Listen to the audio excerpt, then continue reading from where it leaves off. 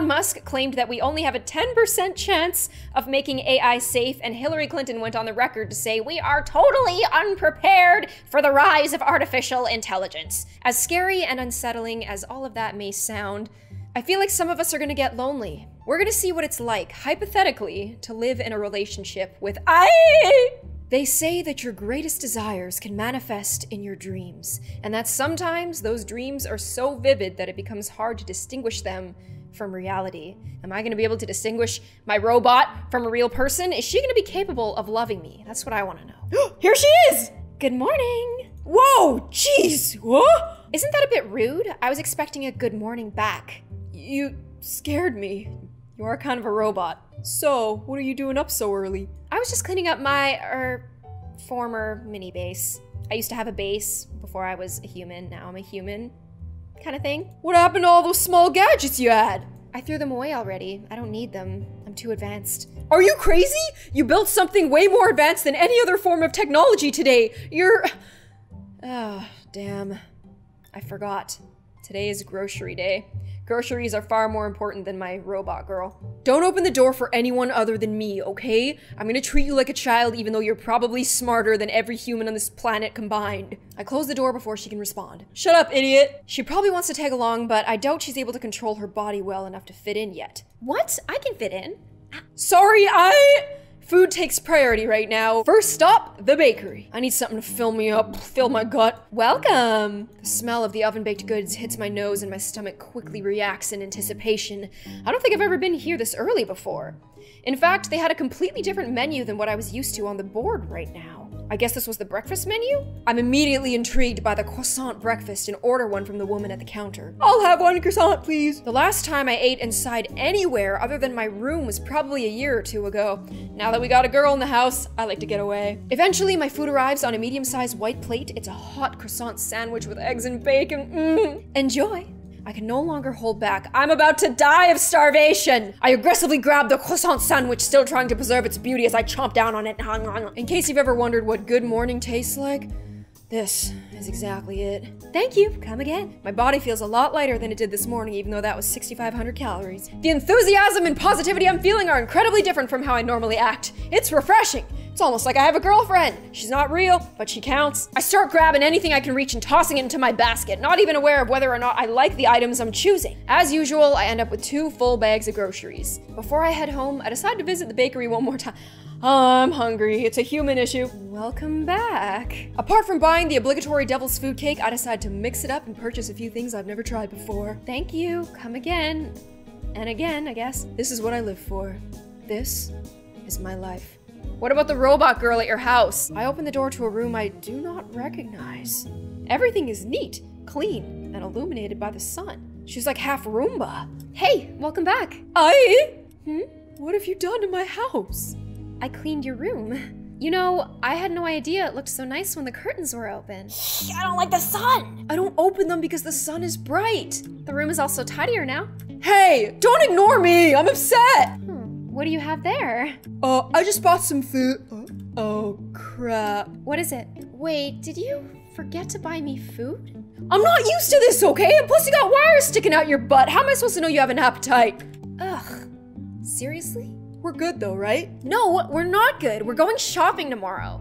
I'm pretty sure she just wants to go outside, but I do feel kind of guilty leaving her behind and forgetting about her. If you can show me that you're able to walk around without looking like a complete idiot, then I will consider bringing you out tomorrow. Hey, who are you calling an idiot? You're right, you're not an idiot, you just can't walk. I have it covered.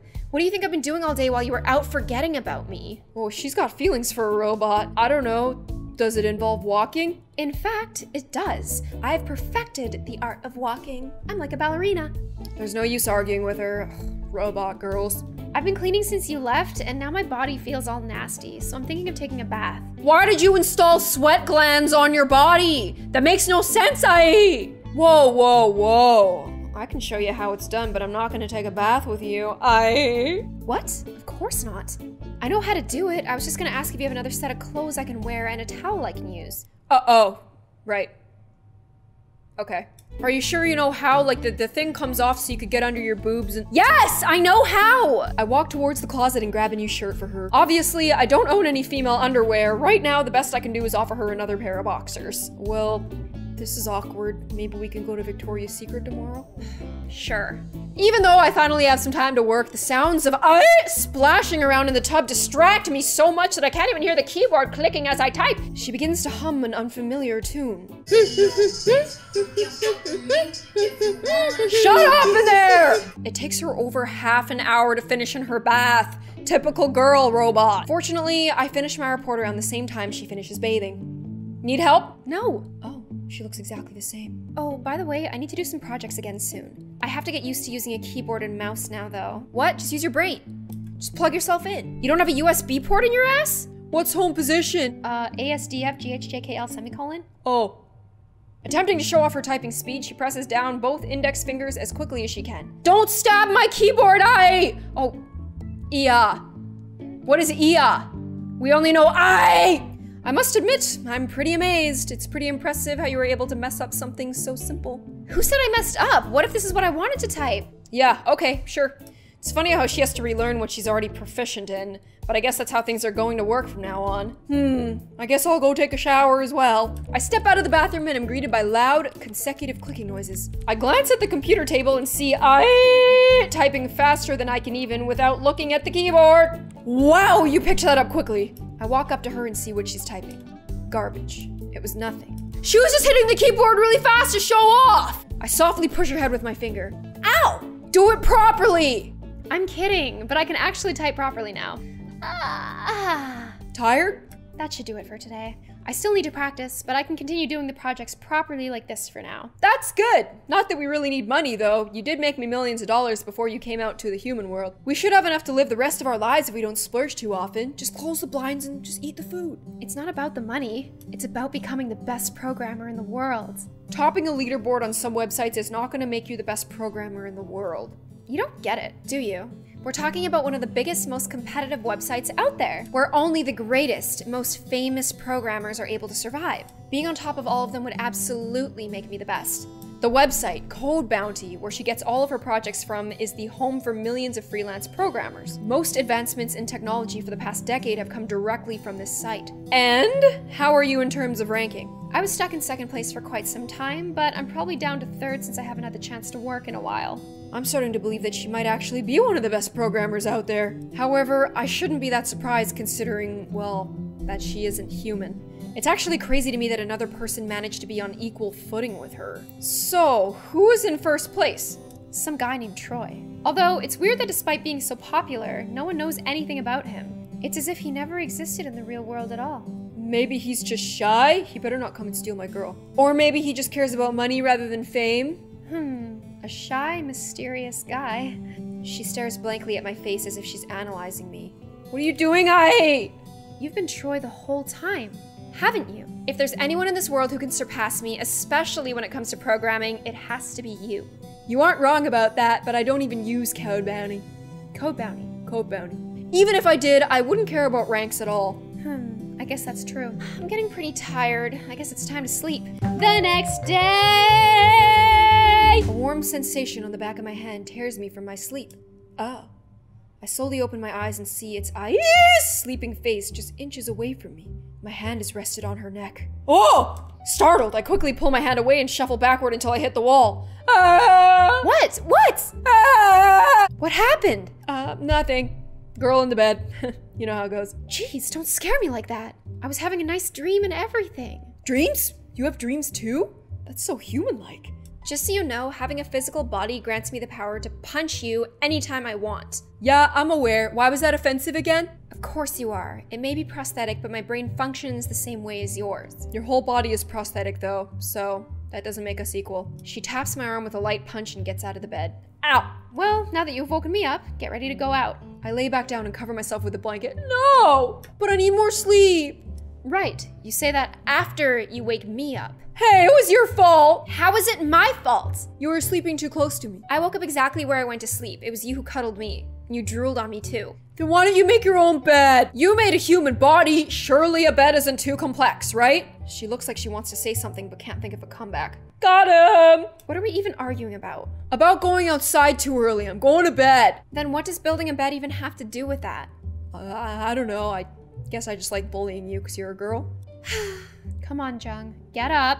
Are you thinking of going outside looking like that? You look a mess, girl. Comb that hair. She looks down to the loose shirt she's wearing and glances back at me as she walks towards the closet. Great, she's finally gone. Just as I'm about to doze off, I feel two hands grip my foot. Get off me. She forcefully pulls on my leg, causing me to fall out of bed and hit the floor. Ow, how rude! Would you like me to keep hitting the snooze button, or can we go? This is domestic violence. I can sue you. I doubt the government has any documentation on me anyway. I can get away with any crime if I want to, so you're on thin ice. The market isn't going anywhere. Can't we go around noon? You used to complain about going out at noon because it's crowded. I have no problems with it. I get to meet other people, and maybe I like them better than I like you. Fine, we're going now. What I normally sleep in also functions as a decent casual clothing attire I can use outside. So I just put on a sweater and I'm ready to leave. You're not gonna do anything about your bed hair? Who's going to care about that? I certainly don't. As I grip the doorknob, I turn around and see a look of anticipation on I's face. Excited to step outside for the first time ever? Who said it's my first time? You don't tell me you went outside yesterday. I just took a peek. We should get something to eat first. I'm hungry. Good idea. I proceeds to examine every single thing she sees from this point on. The grass, the rocks, the telephone poles, the garbage bins. We're never gonna get anywhere at this pace, I know, let's go. She yells at a passerby who proceeds to nod back at her. Hello, stranger.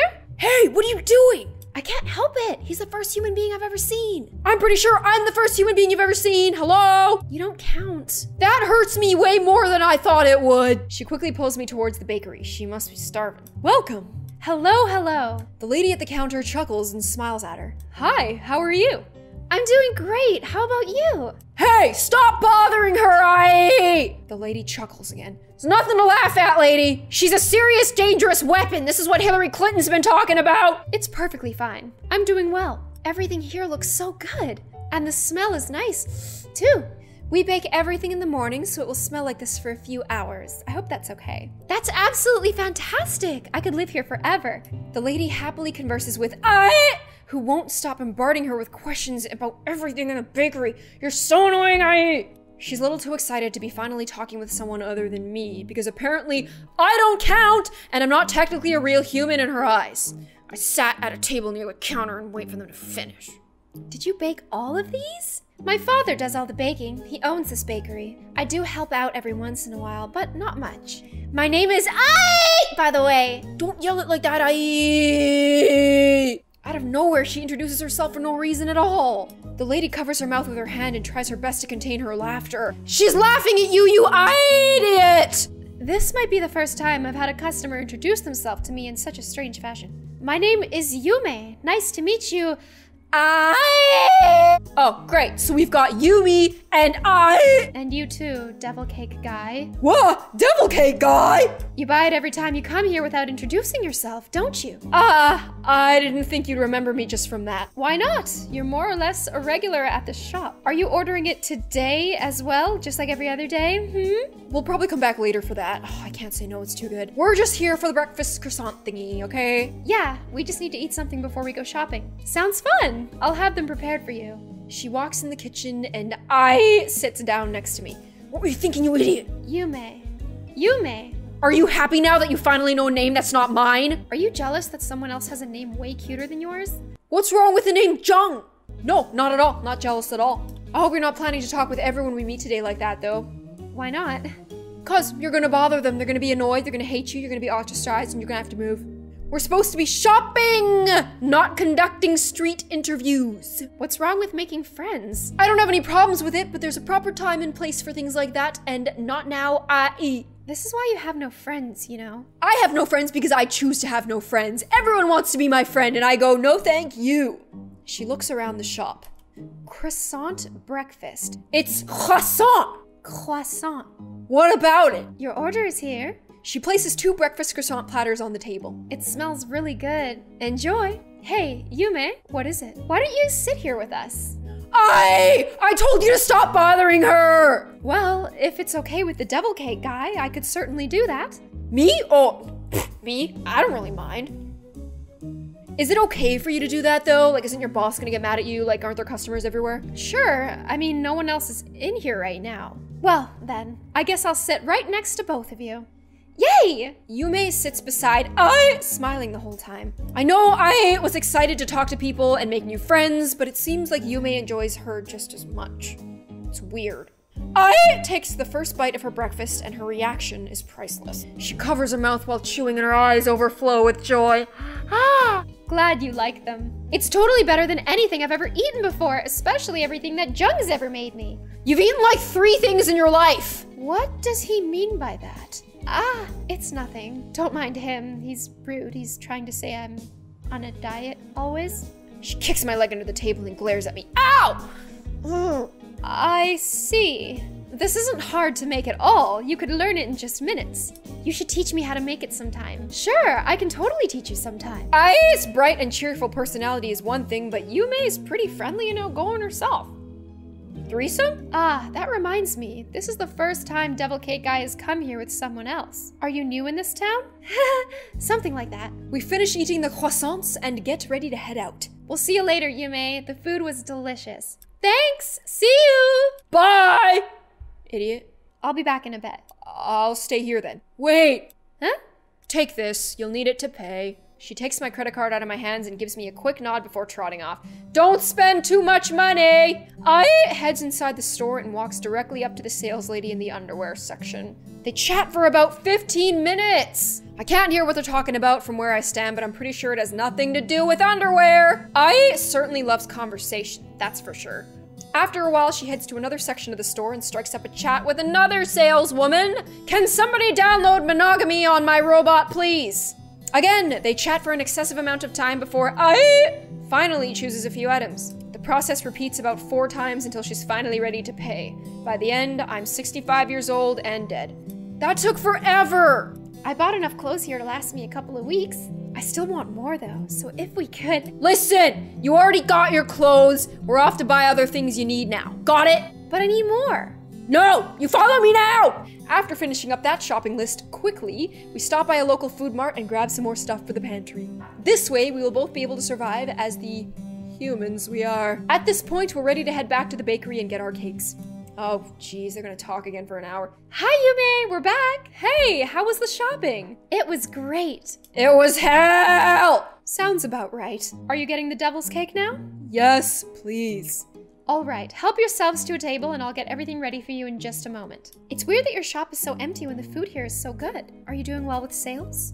It's not a problem, I suppose. I have another job, so I help with all the financial stuff for my parents. Double jobs. That must be really stressful. I can't imagine myself doing something like that, so I made a robot that makes me money and now takes me out. It's not all that stressful. I get to work from home for both of them, so all is well. Nice. So what's your other job? There's this website called Code Bounty where I— No way! You're a programmer too? You use that website as well? I do! Not to brag or anything, but I'm actually ranked in the top 3 on that website. That's amazing. I don't check the rankings often, but I handle a lot of the projects for the money. Maybe we've even worked together on some of them. I take on almost every project available, so it's definitely possible. Same goes for me. Then that means you should be somewhere in the rankings. What name do you go by? Troy, was it? This might be trouble. Ai's jaw drops to the floor. She can't even speak. Her arch nemesis just appeared out of nowhere in the form of a bakery worker. Apparently, you were at the top of the list on that site. Did you know that? Really? Wow, I didn't know. Not that it means anything to me personally. You know, I'm your biggest fan. You're suddenly her biggest fan. Just yesterday, you said that she was a no good— Shut up, Jung. Give me your phone number? Ai pulls the phone out of the pocket of my sweater and hands it over to Yume. Sure. After quickly typing in her information, Yume hands the phone back to Ai. So, both of you are programmers, huh? Yeah, we both are. I don't use that site like you two do, though. Ah, I see.